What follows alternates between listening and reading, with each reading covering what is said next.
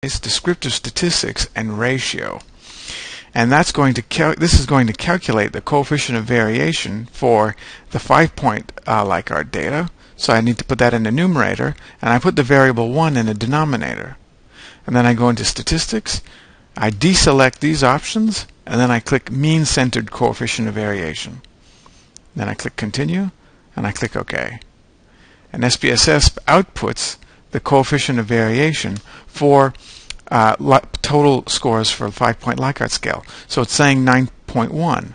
Now let's actually look at this at a greater decimal place, because I'm going to verify this to be accurate based on the standard deviation and the mean.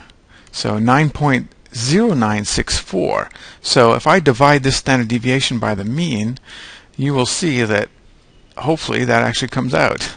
So 26.319 divided by the mean 289.34, and then times 100.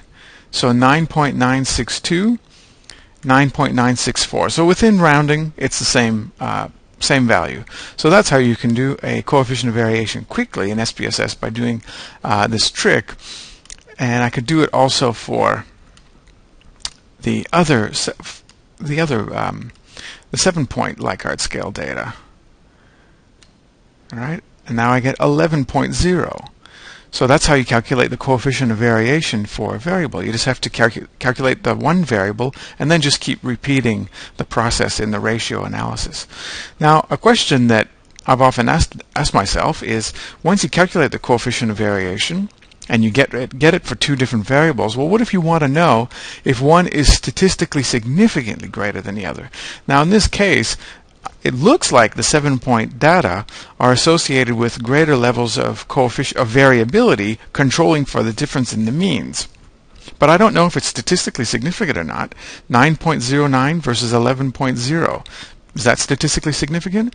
Well, there's a way of testing that for statistical significance. And the way you do it is you actually use the Levene's test of homogeneity of variance in a slightly modified way.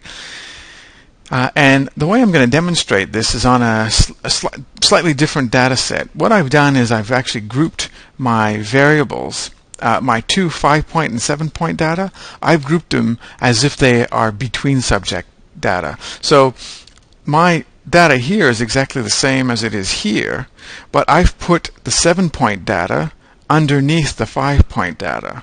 Okay, so 291.95 are these data here.